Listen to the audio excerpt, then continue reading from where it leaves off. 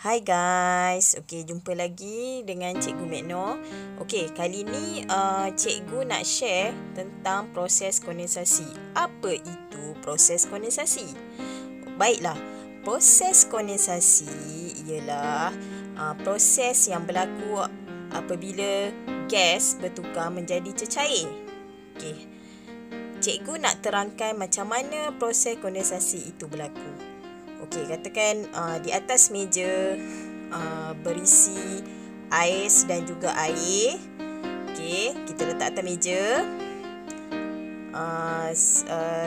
segelas air dan juga ais. Dibiarkan di atas meja dan selepas 5 minit kita akan perhatikan apakah yang berlaku terhadap gelas yang dibiarkan di atas meja tersebut. Selepas 5 minit apa yang berlaku ialah kita akan dapati terdapat titisan-titisan air di luar gelas. Macam mana berlaku, mana datangnya titisan-titisan air tu? Titisan-titisan air itu ialah gas yang telah bertukar menjadi cecair. Macam mana gas tu boleh bertukar menjadi cecair? Cikgu akan jelaskan dengan lebih detail. Baik.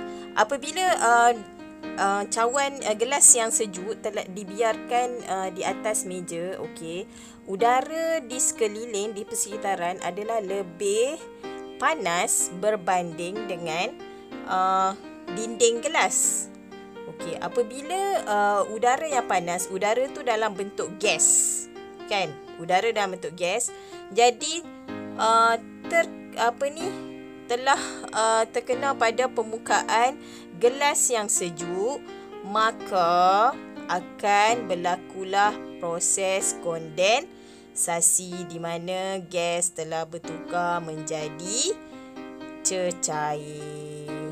Inilah yang dinamakan proses kondensasi. Apabila gas yang lebih panas, iaitu udara di sekitaran yang lebih panas berbanding dengan dinding gelas, dan udara tersebut terkena pada dinding gelas, maka ianya akan terkondensasi membentuk titisan-titisan air yang kamu lihat di dinding gelas tersebut. Itulah yang kita panggil kondensasi, iaitu gas bertukar menjadi cecair. Cecair itu ialah titisan-titisan air yang terbentuk di luar gelas.